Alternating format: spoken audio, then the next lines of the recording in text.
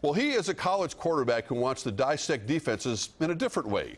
Manny Goldman goes to Macalester College, and in the growing world of analytics and sports, he thinks he has something that could be game-changing in football. It's complicated. Mike Mack says more.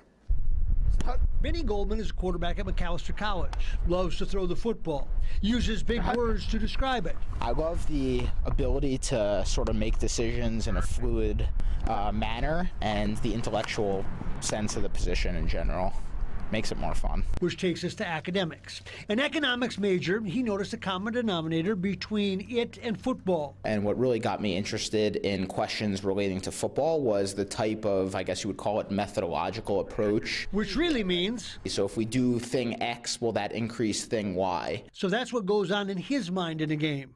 And in true football fashion, he can explain it on a board. You have a riskier outcome, where if you make it, the payoff is larger, so we're talking 60% compared to 50%. But if you miss it, you're suffering more than you otherwise would have had you taken the safer option. But there are no computers allowed right now on NFL sidelines to evaluate your options. So the goal is to input enough into the human mind that it can become a game day computer. I mean, what's often used are things called heuristics. So, I mean, you would think of this sort of in lay terms as rules of thumb.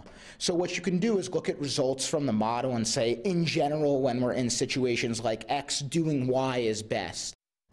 My head hurts. What does his head coach tell him? Throw the ball downfield. Whatever you say. Sounds good. You're the quarterback. Right, kid. Thanks, Ryan. Yes. Hey,